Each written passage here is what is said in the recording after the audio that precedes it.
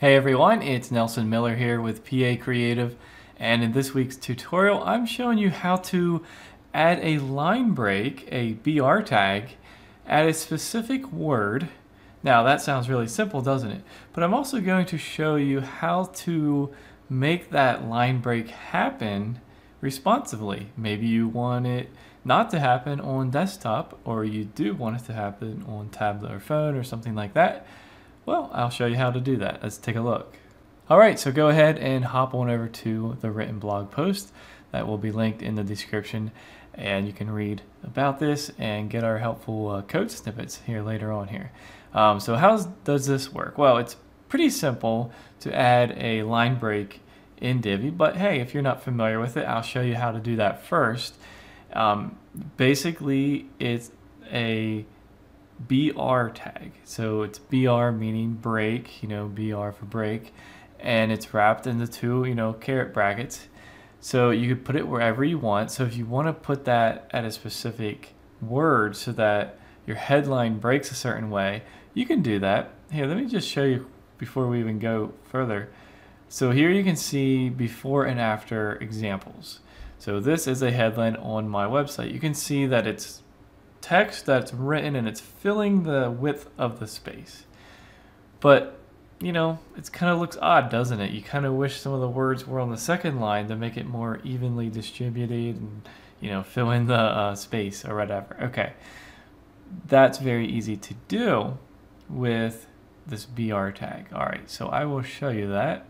So I'll just go ahead and go into any module. I'm going to use the text module, but any module that has this text area would work for this. I'll go ahead and write the same headline that I used there in the screenshot. All right, so there you go. You can see that it just doesn't look right. It's filling up this green row perfectly fine. Now you could do things like, go in here to the sizing and you can set a max width and you can adjust that, right? I mean, that's a very good thing you could do. But if you want it to break specifically, and there are sometimes reasons for that, I'll get to a different one. But for now, let's just make sure we're setting it up right. You can see in my instructions, we're going to this text tab. And basically, that's the HTML tab with visual and then text. Wish this would say HTML. It says text, which can be a little confusing. So what you could do, you could go in here and say this is a headline, and then wherever you want, you could add BR like that, and then that it's going to break. Now, like I said with the sizing, now you don't have to worry about that as much. You could still set your max width, but yeah, now you can set the BR tag. The reason this comes really helpful is you can decide if you want to have it apply or not per device size. It's something that you may not have thought about before. And so I am going to scroll down here. You can see that we are, how to add a BR tag. This is supposed to say how to make a BR tag responsive. But we're using a class, and you can see we're putting the class inside the opening and closing brackets. So you have opening bracket BR, and then there's a space, and then you say class equals, and then you name your class, your custom class name. So you can see I'm naming it PA line break, and I'll just copy that because it makes it so much easier, and we will just go ahead and put that right in here. Oh, and sometimes it does that, but right there. So now we have the class associated with the line break tag. Okay, that's important. Next, we have to actually get our CSS to target that class so it actually does something. Now I have 3 examples here, and I have them labeled as well as I could. So apply the line break to tablet and phones only. Okay. So apply the line break to desktop only, and then apply this line break to smaller phones only. So let's just try one, right? Let's just copy this first one, apply line break to tablet and phones only. All right, so now I'm going to the page settings because this will make a nice quick way for me to add the CSS. So go in here, custom CSS, and paste. You can see right away that it went back to the way it was before on desktop. So let's get to a smaller size. I'm going to click on the mobile view, phone view, and you can see that it is breaking now. Let's go to tablet.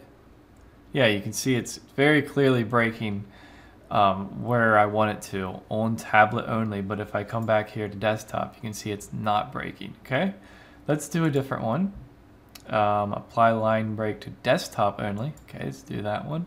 So basically, I'm just going to go in here to page settings and replace what I had. Okay, so remember, we're doing it to desktop only now. So now, watch what happens when I go to like tablet. Okay, you can see it's continuing across. It doesn't quite fit there. Yep, it continues across very well. Okay, that one's maybe easier to see than the others. Apply line break to small phones only. You can see I have min width 479. So we'll put that in here. Okay, so it's going to be on small phones only. So it's not on desktop. It's not doing it on tablet. And it may or may not do it on here. With our text size this big, it's going to be difficult to see. So I will make it smaller. Now you can see it. That it is breaking on a small phone, but it is not on tablet.